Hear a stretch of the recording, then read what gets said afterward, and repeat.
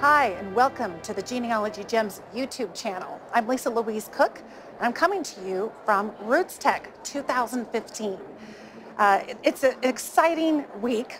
We're already to Friday, and I wanted to check in with you and let you know they have been expecting almost 20,000 people here this year at Roots Tech. They've partnered up with FGS, which has made it kind of two conferences in one, which has kept us all busy. This morning, I got a chance to sit in on the keynote, which was Laura Bush and her daughter, Jenna. And that was really wonderful. I like the fact that Family Search has been bringing in not the traditional genealogist, but other people that are familiar faces to us in all different types of industries and experiences, and they're sharing their family experiences, and that's been fantastic. Coming up tomorrow, they're going to be having Donnie Osmond talk about somebody who's a rabid family historian, and he's going to be sharing his stories here. So it's a wonderful event. Now, one of the things I've been busy doing is teaching classes, both for Roots Tech and for FGS. And one of them, the first day, was Evernote, using Evernote for genealogy. So I wanted to take a second to give you an overview of what I talked to the folks here at Roots Tech about in using Evernote, because one of the big questions I get is, I've heard of Evernote, why would I want to be using this for family history? So let me give you the real quick overview. Evernote is a note-taking program, and that means all this research that you're doing and all these folks around us are doing is coming together in one place. So whether you're going to jot a note, you're going to take a photograph with your smartphone or your tablet, maybe snapping records or snapping people that you're meeting at conferences. Whether it's video or even recording an audio interview with one of your relatives, all of those can go into notes. But more importantly, they can add web clipping.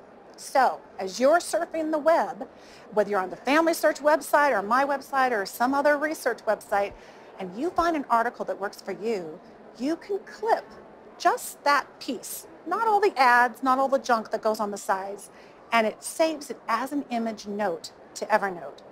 But here's the secret sauce. They apply OCR to your images with the text on it.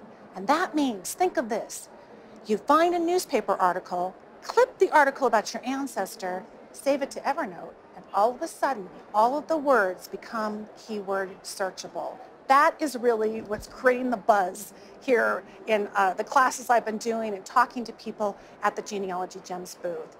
And finally, of course, on the road, we have a lot of different computing devices than we used to have, right? Not just our desktop computer, our laptop, our tablets, our smartphones, Mac or PC.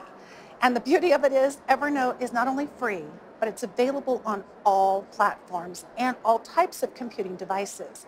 So whether you are at the Family History Library here in Salt Lake City, or in your local library or archive, or just working from home in your jammies, whatever you're doing, you have Evernote at your fingertips.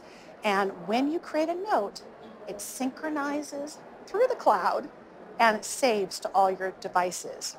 That's it in a nutshell. So I don't know what you're waiting for, because it is taking everything by storm here at Roots Tech.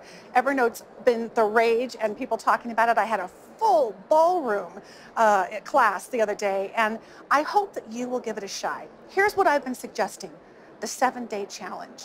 Give yourself 7 days. No sticky notes on the monitor of your computer screen, no handwritten notes. Just use Evernote. It's going to hurt the first couple days. 4 days into it, I'll bet you'll be moving along. And by the end of the week, you're going to see what the value is in using Evernote for your genealogy. If you want to learn more about Evernote for genealogy, go to genealogygems.com. We have a quick reference guide in our store, and I've got lots of video classes in our premium membership. And just for more about your family history in general and learning how to build your family tree, come to genealogygems.com and listen to the free Genealogy Gems podcast. It's available on iTunes, and there is an app for that, so check it out. And before you leave, subscribe to this channel, okay? We will talk to you soon.